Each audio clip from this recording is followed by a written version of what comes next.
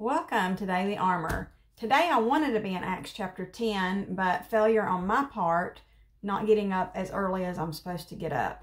But what I do want to share is out of 1 John 1:9, which is where I was going to kind of land. So for the sake of time, I'm going to, and like I said, it's a failure on my part, so which is kind of fitting with what the devotion is for today.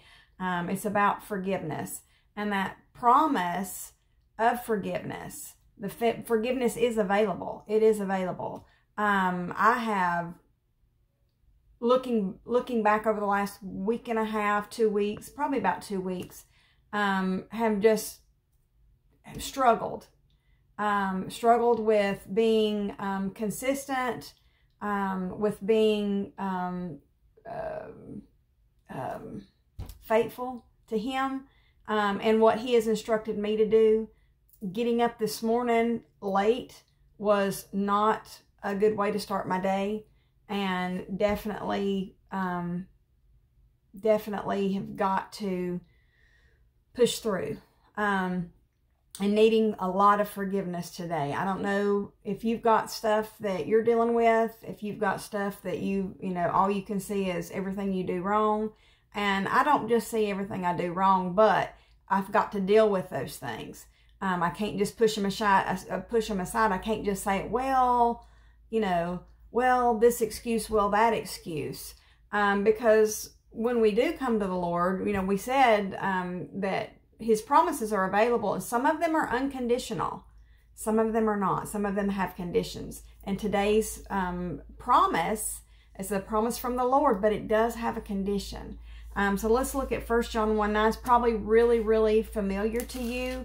If we confess our sins, He is faithful and just to forgive us our sins and to cleanse us from all unrighteousness. This is that submitting to Him. So this is not just like saying you're sorry. You know, have you seen that Reese's commercial? It's really cute. Sorry, not sorry. Where they're like, you know, sorry that we made, you know, this so addictive. Sorry that we made this peanut butter and chocolate is just, you know, now you crave it. Sorry, not sorry. That's what they wanted. Of course. They wanted to put together something that was a great combination that we would want to go out and purchase and struggle to, you know, go through the line. And it's, you know, it's right there where you check out. And they wanted to make a product that was very hard to say no to.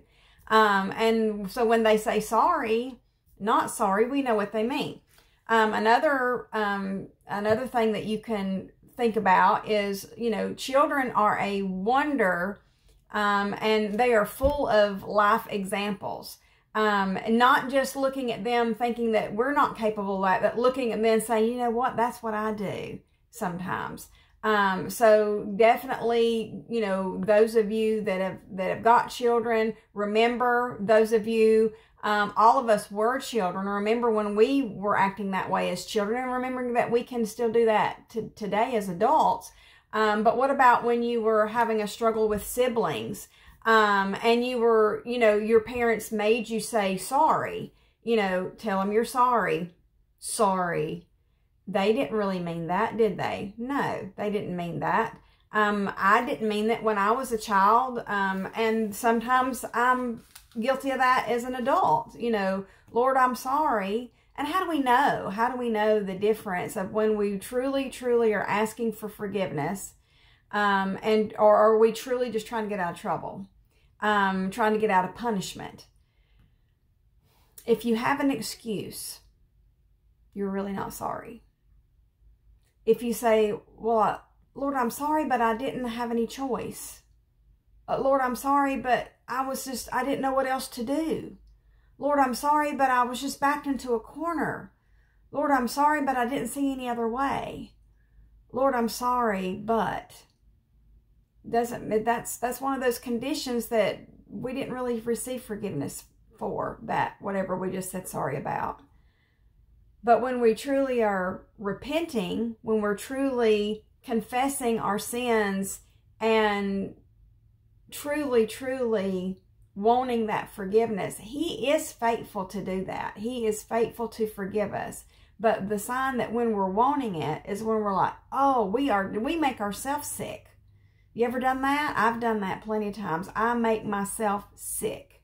I'm like, how did you do that? Why did you do that? Why did you say that? Or I didn't mean for that to come out that way, or whatever the case may be. Or, why did I give in to that? Why? So we all struggle.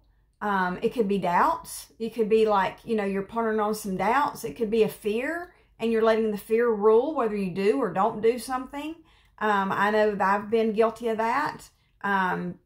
It's hard to admit that we're afraid. Sometimes we don't look at it as we're being afraid. We're defensive. But why are we defensive? Because there's something that's pressuring us. There's something that's pushing us. There's something that's trying to make us afraid. And so we don't look at it as fear when that's actually what it really could be is fear. You're wanting, and you feel like, well, I have to. I don't have any choice. I've got to get a hold of this thing. I've got to take care of this. Before it gets me, I got to take care of it. Before things get worse, before my health gets worse, before this happens or that happens, and fear wells up. And we need to ask the Lord to forgive us for it. We need to recognize it. We have to recognize it for what it is. And we have to be not a Reese's commercial where we're saying, Lord, sorry, but not really sorry. Sorry that I got caught. Sorry that I'm just trying to get out of trouble, but they deserved it, Lord.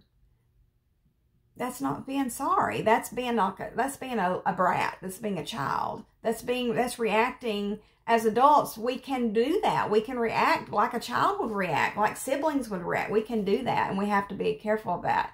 Thinking about, saying something ugly when the Lord tells us in His Word to not use our words for that. If it doesn't edify, if it doesn't help, He's saying keep those words to yourself. That's what He shares in His Word.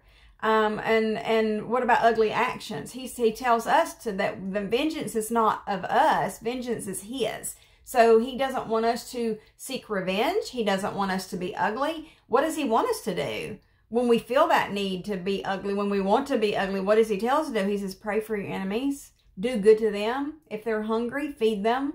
If they need something, and you can meet that need. That's what He tells us. He tells us not to have ugly actions, not to have ugly words.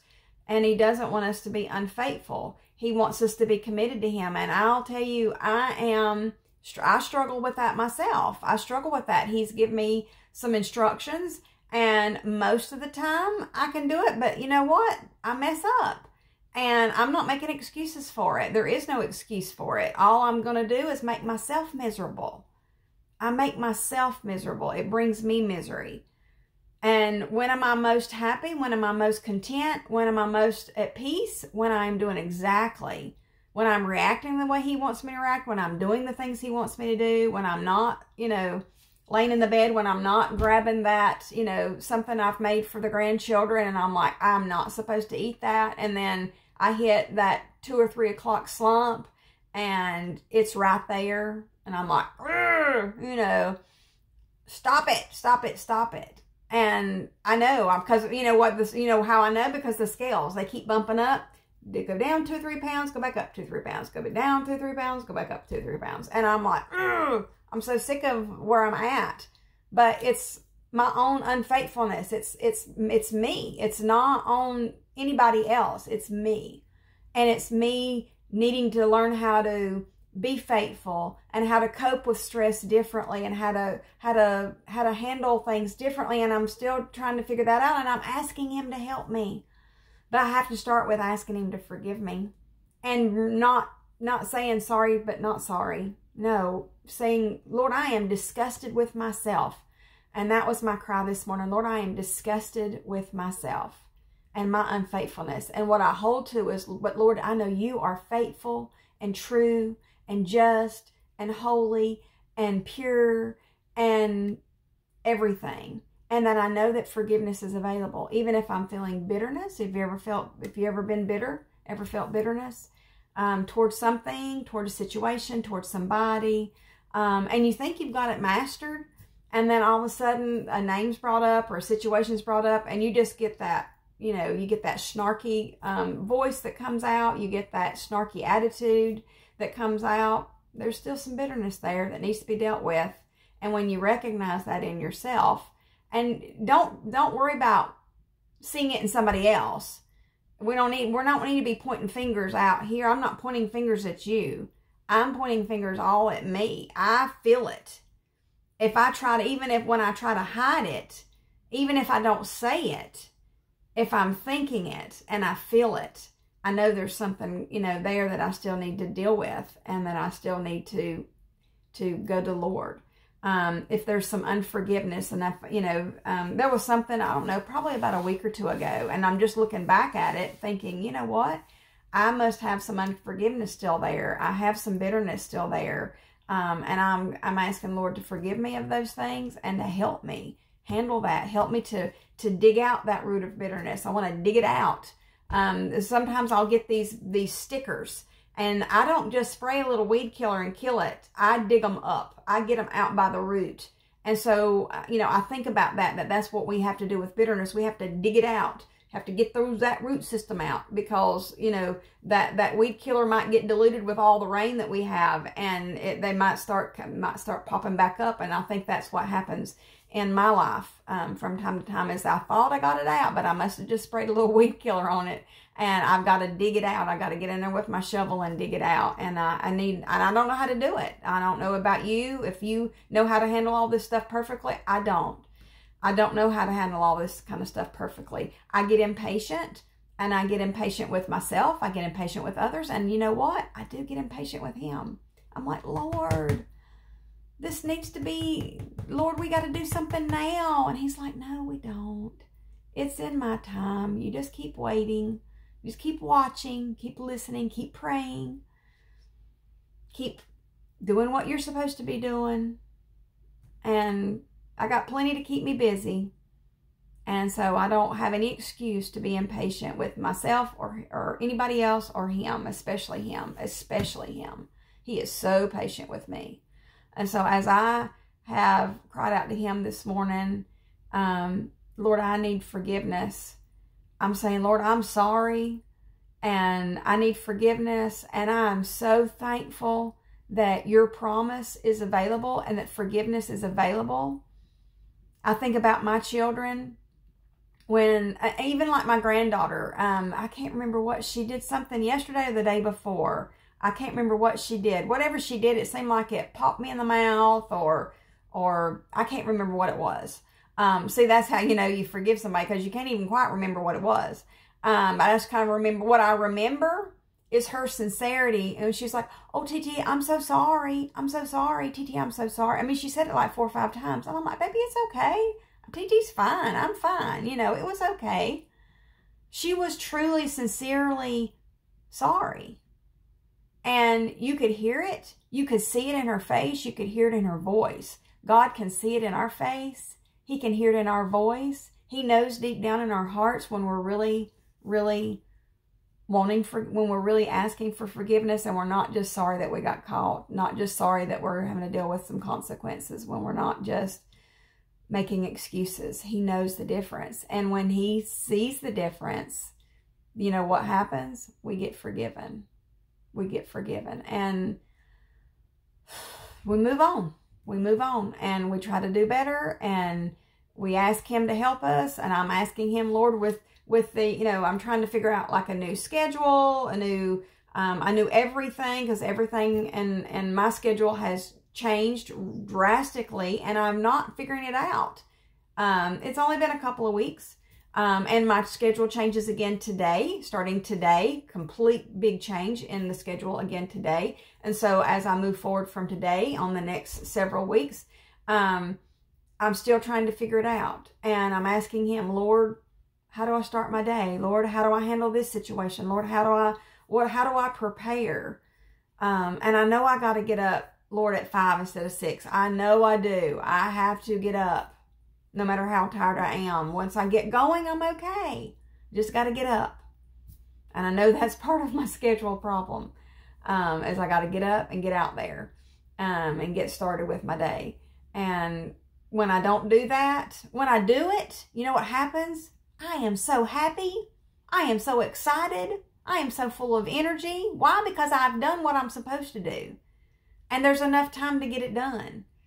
And what a difference. And it just takes a little of the pressure off. What do I do when I don't? Then I'm panicked. Then I'm raising my cortisol, and I'm getting anxious, and I'm getting, I'm getting like, frantic and crazy. And all those things that comes with not doing what I need to do. And whatever it is for you, I mean, there's so many things for me. I've listed out a few things that just popped in my head this morning, about doubts and fears and ugly words and ugly actions and unfaithfulness and impatience with myself, with others, with him. That just disgusts me. Unforgiveness, bitterness, and the list goes on and on and on. Things that we've done, things that we haven't done, things that we've failed to do. The list goes on and on and on. And I know for me, I get so aggravated, and I strive. I want to sin less and less.